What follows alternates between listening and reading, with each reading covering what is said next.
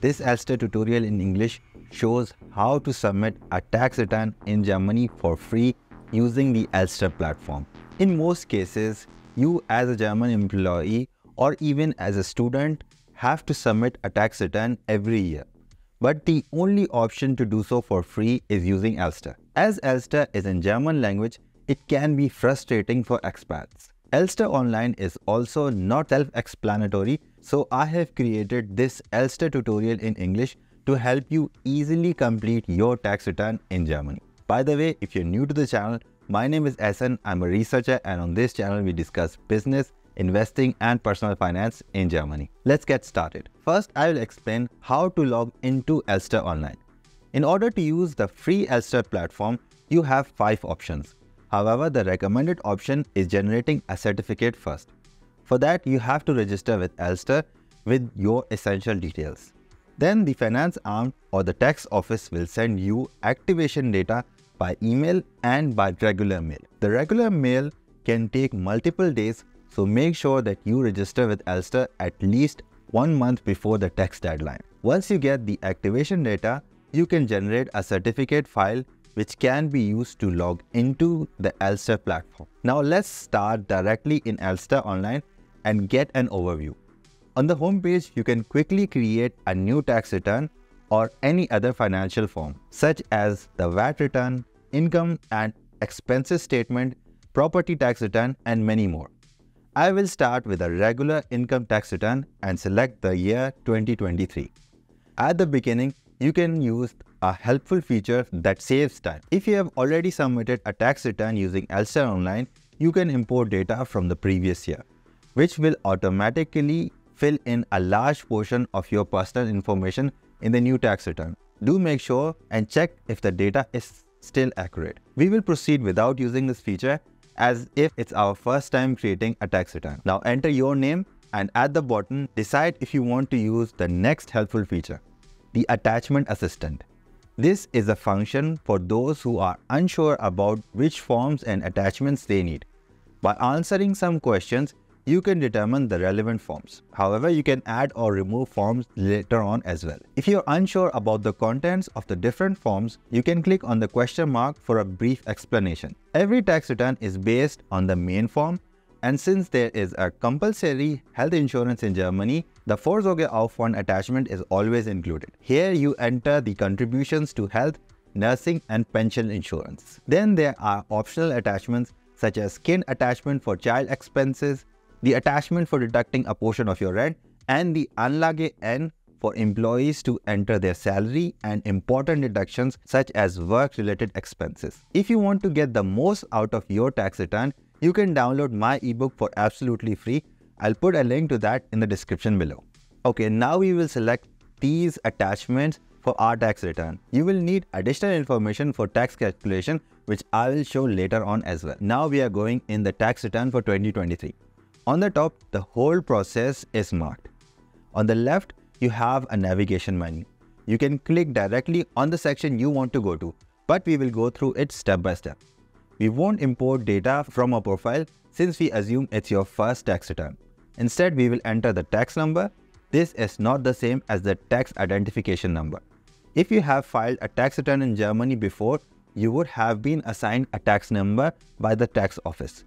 You can find it on your tax assessments. We will assume it's your first tax return, so we will apply for a new tax number and select the corresponding state and tax office. Next, we move to the page where personal and general information is required.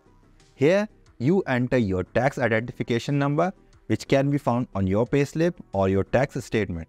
Then you enter your birth date and, if applicable, the date of death. We will use the name Ahsan Finance as an example. You also need to provide an address, let's say Stuttgarter Straße 1.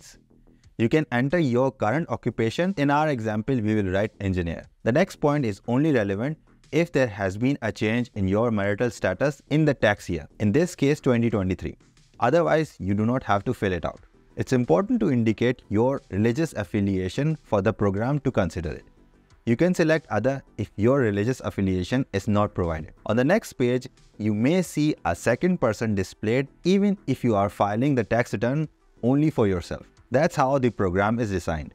If you want to file a joint tax return with your partner, you can provide their information here. For this Elster tutorial, we will only fill out the information for a single person. Next, we have the banking information. Here we provide the IBAN number of where the finance arm should refund the money. The account can be yours or a third party, so make sure you provide the correct details. Also, it doesn't have to be a German IBAN number, meaning that if you have moved out of Germany, you can still get the refund. On the next page, there are certain optional requests that you can make, such as applying for the employee saver allowance or income replacement benefits. In the income replacement benefits section, you would select the respective person, in this case, and enter the income replacement benefit, such as unemployment benefits, parental benefits, insolvency benefits, or sickness benefits if applicable. You need to confirm by clicking the tick button. If you want to remove any entries, you can use the trash can button to delete them. Now let's go to the Anlage N, which is for reporting income from non-self-employment work.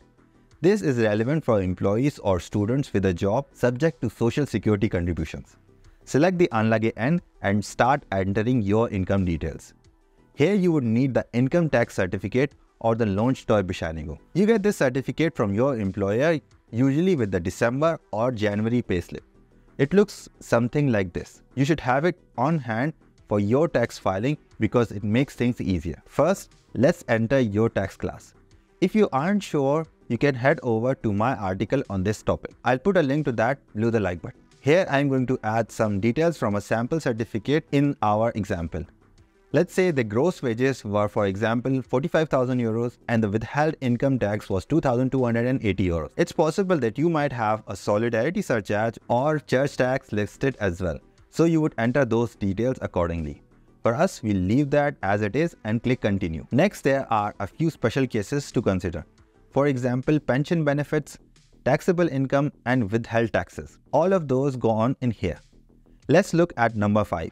Where the short-time work allowance is included. You simply check your income tax certificate to see if anything is listed in the line 15. For us, it's not listed, but if it were, you would enter the short-term work employment and the corresponding amount. Then click continue. Now let's move to the business expenses. This is where we show our expenses and reduce our tax burden. So we'll start with the commuting allowance. You can claim this for your daily commute to work. We need to create a work location and specify it as the first place of employment. Here we'll use a fictitious address for your work. You would enter the correct work location and choose the time period you commuted there. Let's assume it's the entire year, from 1st January to 31st December. If it was a shorter period for you, you would adjust it accordingly. You can later add additional work location as well as in case you moved your offices or changed employers. In our case, we had 5 working days per week on average with 30 vacation and 10 sick days. So in total, that would be 40. Let's make this number to 90, assuming that you also work from home.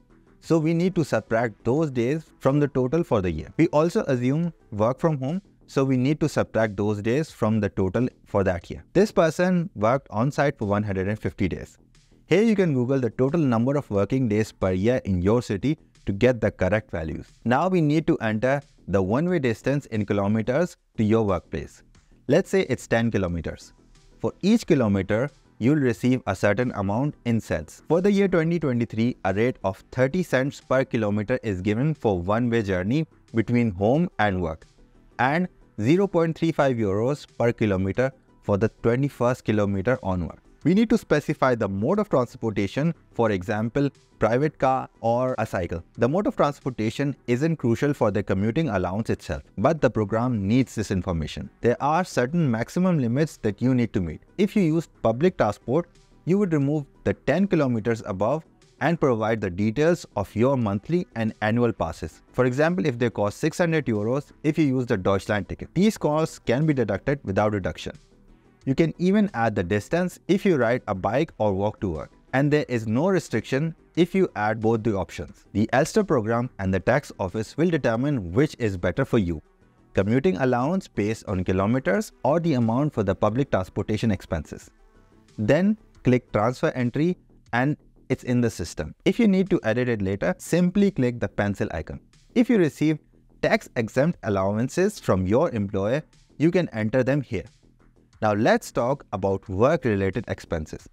If you're getting value from this video, please hit the like button and consider subscribing.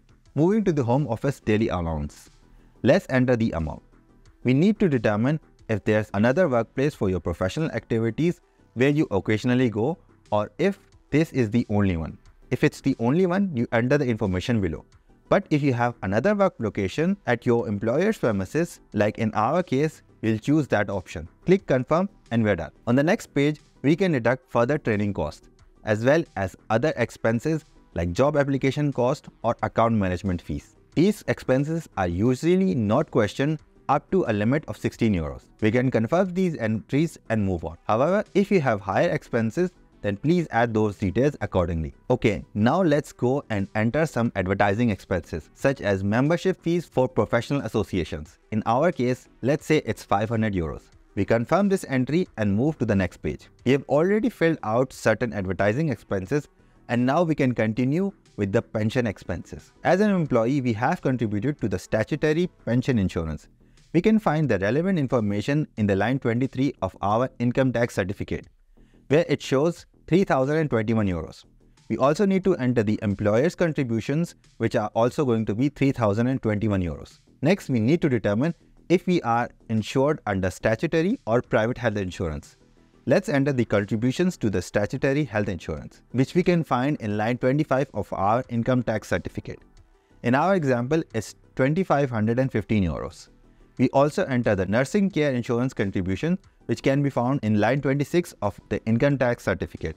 In our example, it's 759 euros. There is also the unemployment insurance, which can be found in line 27 of the income tax certificate.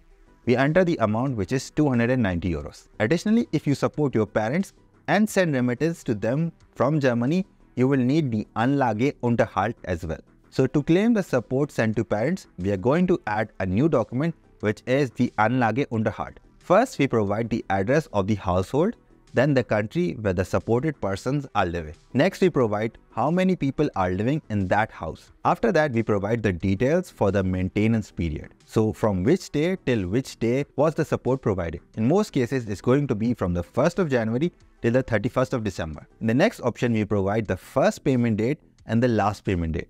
For example, when we claim support for the whole year, ideally, we should send the first payment in the first few months of the year. After that, we write down how much money was sent, then accept the entry and proceed to the next page.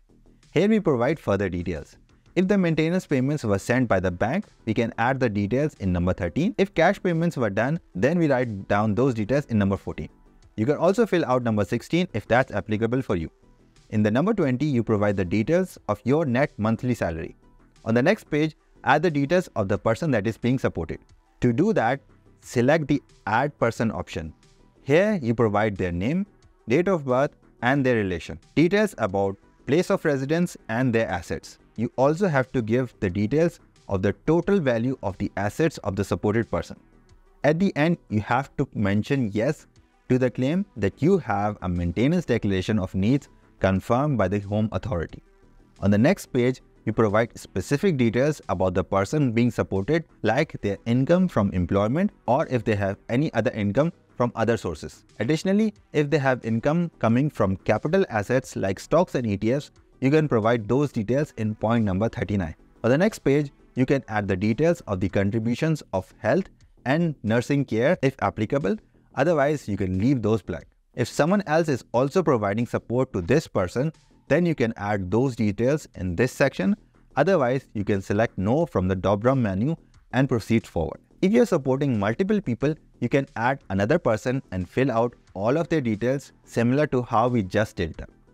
Once you have added all of the persons being supported, you can select to take over the document. We can click on Proofing, we can save the calculations and review the values. If there was an error, we can go back and make necessary corrections. However, in this case, we will proceed by clicking on Absenden and the tax return will be submitted. There is no need to print anything as the file will be automatically submitted to the finance office. And now you are done. If you realized at the end before submitting the tax return that you need to provide additional information or attach a document, you can add or remove attachments at any time. You can do this by selecting Anlagen hinzufügen or Entfernen at the bottom left. If you need a specific form for your tax return, you can select it from here. For example, if you have made stocks and ETF investments, the Anlage ka ape. For crypto investments, you are going to need Anlage SO. So this was the Elster tutorial in English on how to submit a tax return in Germany for free using Elster. In this Elster tutorial, I have focused on the essential features and functions to keep this video concise. If you want me to make a specific video to cover additional topics on Elster, like how to submit crypto taxes in Germany using Elster, or perhaps how to fill out the Anlage ka ape for your stock investments, if I get enough comments, I'll make a specific video on that pretty soon. That said, there are certain rules that you need to know before you can claim remittance sent to your family, which I have discussed in this video. And if you are interested in further guides on using Elster, you can watch this video. So thanks for watching, bleib gesund, and I'll see you in either of these two videos.